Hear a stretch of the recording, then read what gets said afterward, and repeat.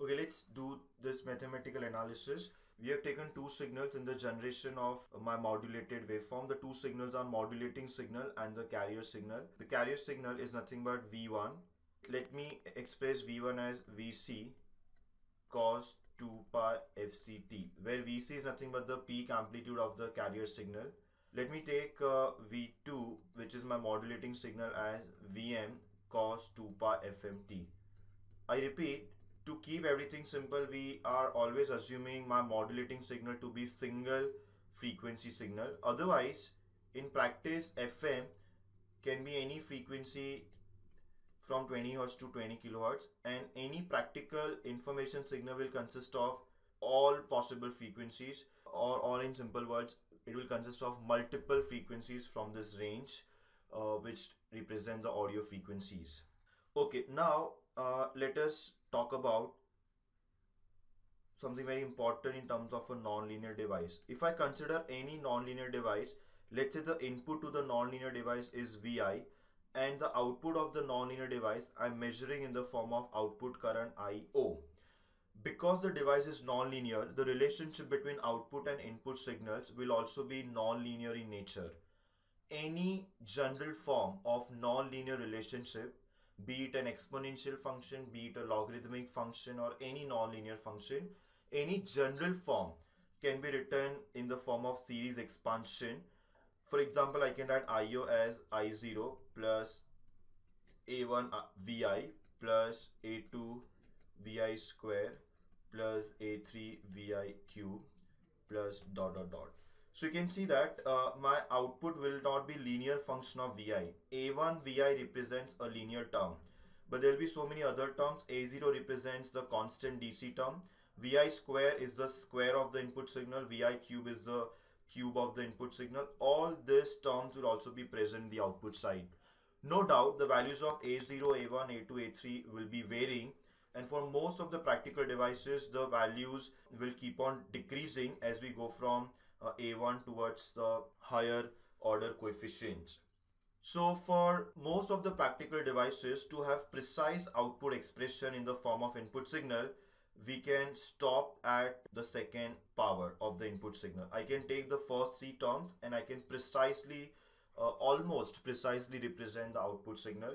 Starting from A3, the higher coefficients will be of very small value, so I can neglect those higher order terms. Now let us see how are we going to use this concept in the discussion of balanced modulator. Balanced modulator has two diodes. So let me write down the expression of both the diode currents. Let's say ID1. ID1 will be nothing but A0 plus A1. I'll call input to the first diode as Vi1 plus A2 into Vi1 squared. I will neglect all the higher order terms of the output signal. Let us now write down the similar expression for the second diode current ID2, which will be A0 plus A1 Vi2 plus A2 Vi2 squared. So here I have taken the two diode currents as ID1, ID2, and the corresponding inputs to the diodes are Vi1 and Vi2. If you notice, I'm using the same coefficients A0, A1 and A2 for both the diodes, which is possible if the two diodes are perfectly matched or identical to each other. Now, what is my Vi1? My Vi1 is nothing but V1 plus V2, as we have seen in the circuit diagram, and my Vi2 is V1 minus V2. These are the inputs going to both the diodes. Now let us figure out what is going to be my final output current IO. As we have seen in the previous case, because ID1 and ID2 are flowing in the opposite directions, my IO will be ID1 minus ID2. Now if we perform this ID1 minus ID2, let us see what we are going to get. ID1 is nothing but A0 plus A1.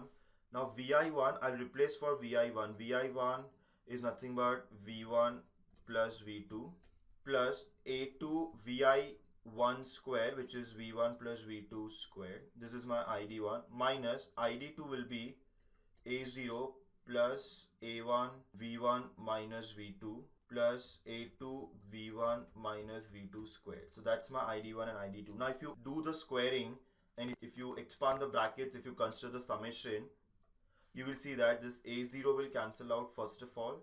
Then there are many terms which will cancel out. For example, A1 V1 will cancel out. A1 V2 will not cancel out because here there's a plus sign, and minus will make it plus. So A1 V2 will get added in fact.